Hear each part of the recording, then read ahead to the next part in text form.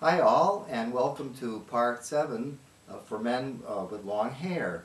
This is going to be the final installment of this little tutorial I put together, and today we're going to get to the final subject, the one thing unfortunately that makes it sometimes impossible for some guys that want long hair to fizzle out and not be able to have it because they're harassed by other people.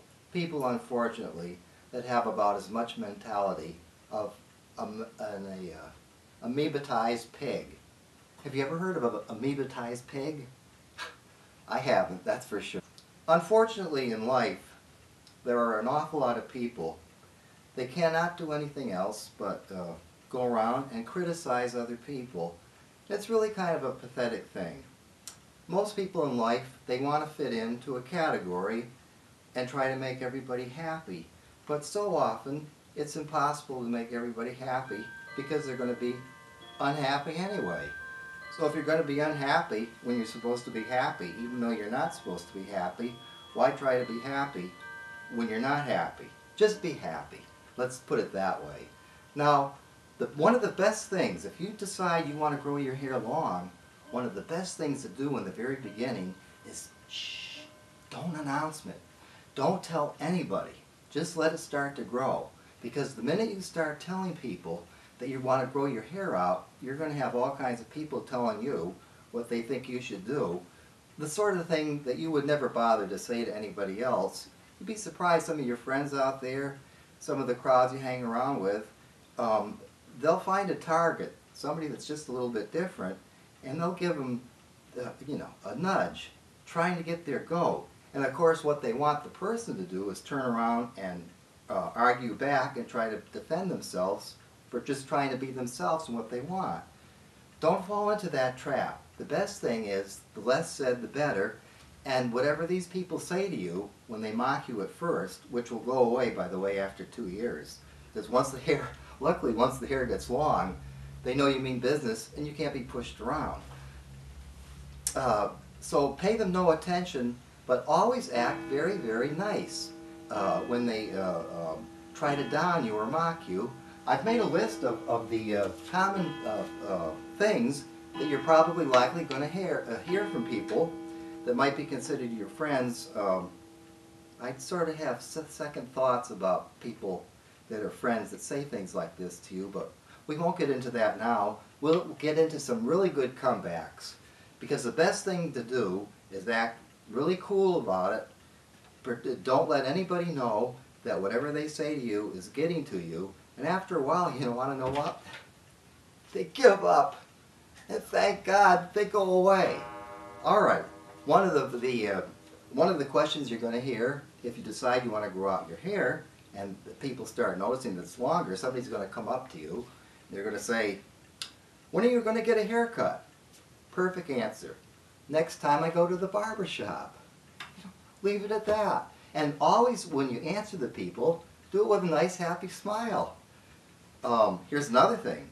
Somebody's going to come up to you when your hair is in the awkward stage and it hasn't quite settled in to what you want it to look like. They might say, out of the blue, "I don't like your hair."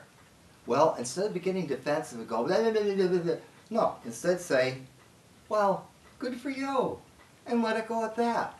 You see, that leaves them with no place to go. And that's just where you want to leave them. As a matter of fact, you might feel like leaving them in some sewer hole, but we won't get into that. Here's another famous one that comes up that unfortunately discourages so many guys from having long hair that would like to have long hair. "Don't you think your hair is getting too long?" Say to them, "Sure, and I don't think." That's hilarious. Imagine somebody saying that to you, hoping you're going to bite for the bait. You tell them you don't think, and you say it with a smile on your face. You're just so happy. I tell you, it blows them away. And that's what you want to do, is blow them away. Here's another famous one. "If you don't get your hair cut, I won't be your friend anymore." So say to them, "Oh, okay," and let it go at that. In other words, what to do with these people is no matter what, agree with them, no matter what they say, and don't let them get to you. If they say the sun is the moon, that's right, the sun is the moon. I mean, everybody knows the sun is the moon. Oh, that car is a bus? Sure, the car is a bus. That dog over there is a cat? Meow, sure, it's a cat. Agree with everything they say. It leads them no place to go. One more last time for the hair, maybe just for inspiration.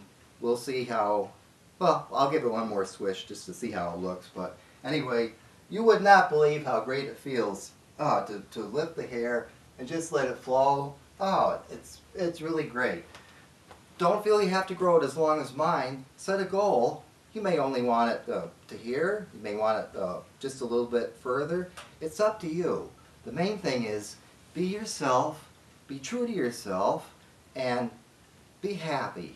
Don't let the other people get to you. And with that, I'd like to say it's been a pleasure giving these little tutorials, and I hope all you guys out there are having a great evening, morning, noon, afternoon, or whatever you're having right now. Good luck to you all growing your hair, and best wishes. I may come back and do one more if enough questions come in, but as of now, I'll say goodbye for the final time, and hope you've enjoyed the series. Take it easy, everybody, and good luck with your hair. You're going to have fantastic long hair. You can count on it. Bye.